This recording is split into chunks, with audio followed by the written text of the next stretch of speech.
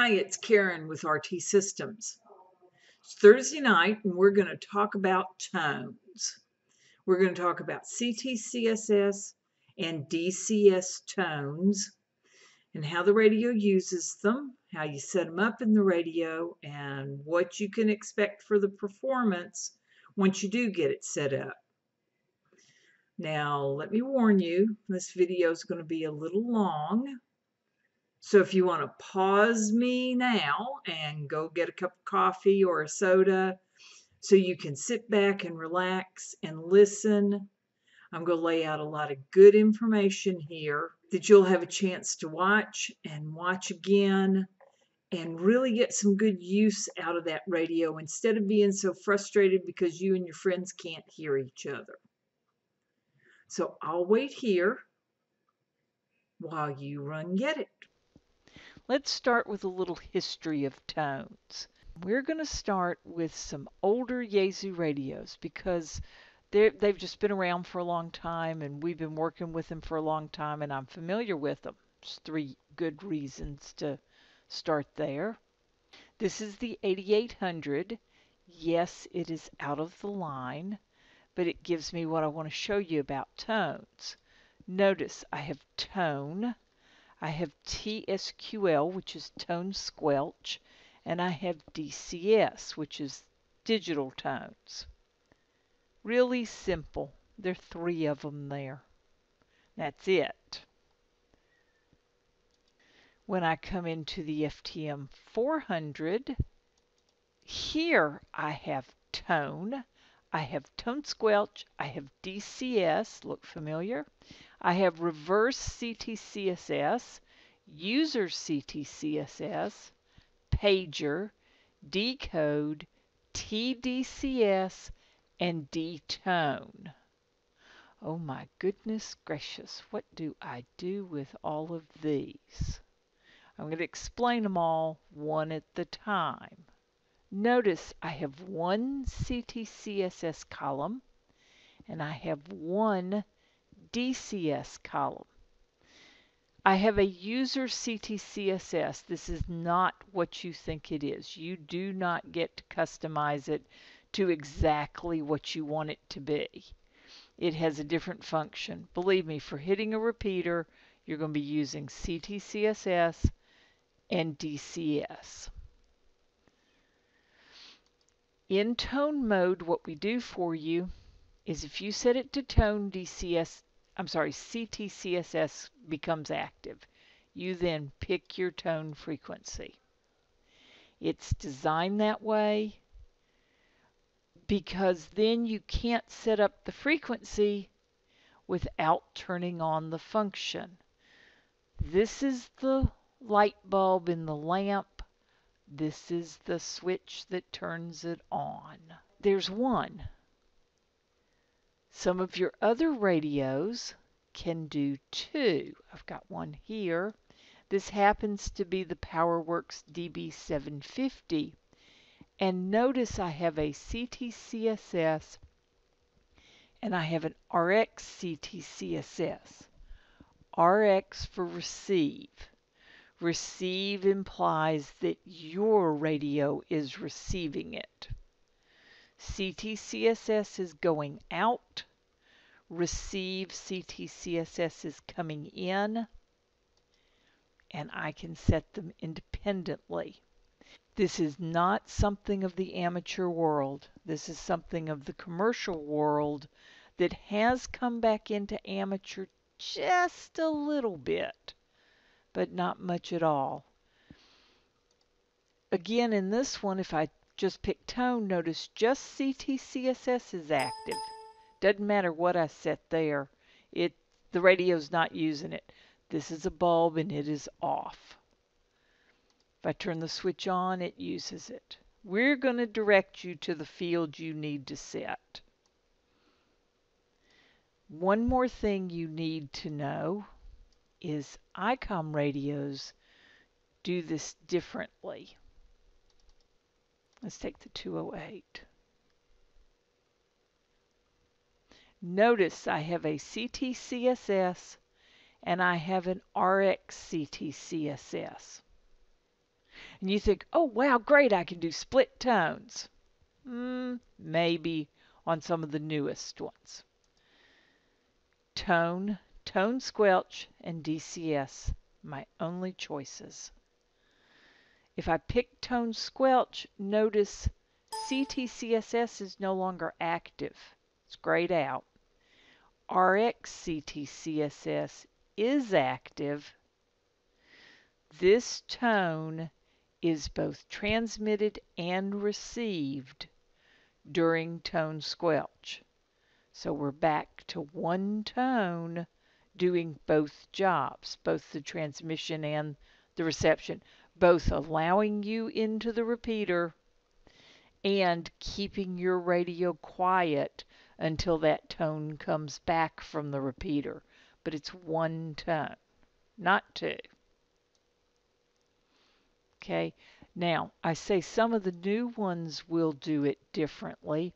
Let's look at the ID51. That's a new one. That's a popular one. In this one, let's go to tone mode. Tone, tone squelch, T squelch reverse. They call it DTCS for DCS. It's the same thing. This is reversed. That means your radio has it on and won't open until it receives a signal that has it. Decode, TDCS, and split tone. And when I pick split tone, notice both of these are active. Okay, we're going to direct you to what you need to do next. And if something isn't active, well, it's in the radio's brain. If you were to turn to DCS on the radio on that option in the menu, you're going to see 023.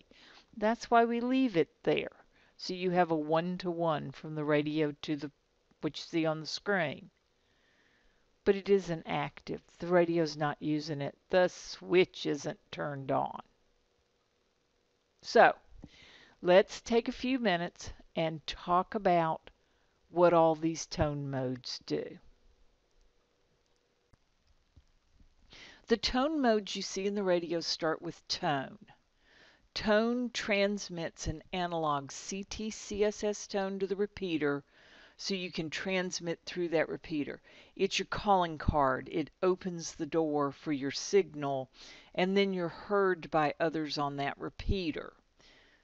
Tone is the right setting for a vast majority of repeaters. If you're not sure, try tone.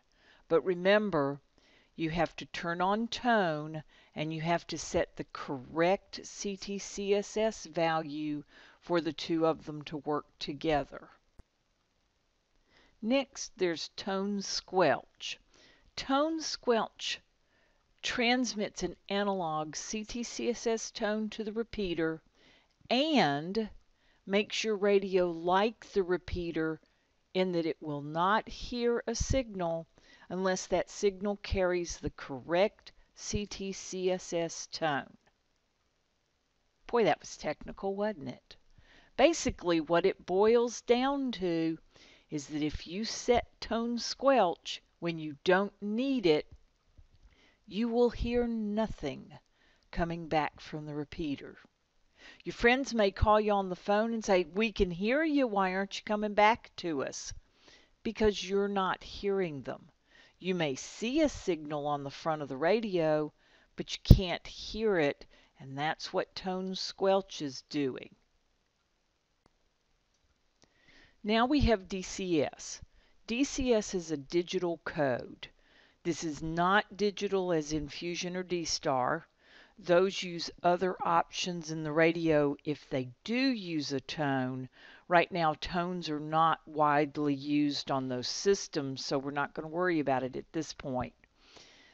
DCS transmits a digital code to the repeater so you can work through that machine and blocks incoming calls to your radio, just like tone squelch, but it's just doing it with a digital code.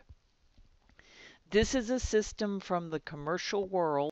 and it's used to separate customers from each other on the same machine. A very few amateur repeaters use DCS tones. However, it's available in your amateur radio if you do run into a repeater that has it. Next, there's decode. This is just like tone, but it uses a digital code, not an analog frequency. In this mode, your radio transmits to the repeater to allow access for your signal, but there's no tone blocking anything coming back into you, so you hear everything. This is where the amateur world and the commercial world differ greatly. Commercial repeaters are generally set up for DCS and pass the tone both ways. It's the way they can put a lot of people on the same frequency and keep them separated. So when you are asking for information, if somebody tells you that their repeater has DCS, be sure to ask, is it just a tone in or is it toned both ways? So you know whether to use DCS or decode to use the repeater properly. Now we'll investigate two mixed modes for tones, TDCS and D-tone. The T stands for tone, the D stands for DCS. The one that comes first transmits to the repeater. The one that comes second is on your radio blocking incoming signals. So TDCS uses analog to transmit digital to block signals. D-tone uses digital to transmit and analog to block signals. I have never seen this in use on an amateur repeater, but that's not to say it won't happen. These two mixed modes were the first attempt by the radio companies to give split tones, to give the ability to work within some of the commercial systems. And that's where they came from, and you'll see them on lots of different radios. It's there if you need it. And the last one in the simple group is split tone. That's what we call it, is split tone, but this is one CTCSS tone going to the repeater and a different one coming from the repeater. This is coming directly out of the commercial world, but it is being used some these days in the amateur world. So if somebody's giving you tones for a repeater, make sure you ask enough questions. Does it come and go? Is it the same tone going in both directions? So you can be sure to set your radio up right. Remember, a lot of amateur radios don't do this. A lot of the newer models do, but if you get back even 2 or 3 years, you're going to find radios that don't. So be sure to ask enough questions if this is something that you know you need for your application. That was a lot of technical information tonight, a lot for you to think about. I hope you learned a little more about your radio tonight and about some of the terms that you see when you're programming it. Tones are widely used in the amateur world. They work real well as long as they're set up right.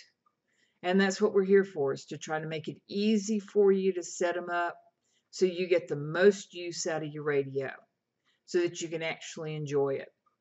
What I'll do for you next week is I'll set up a couple of radios and I'll film the radios and show you how they talk to each other, how the tones affect them, and how you can troubleshoot, how you can know what you might have done wrong when you're trying to hit a repeater. So that's for next week. It's Karen, K0RTX. We'll see you then.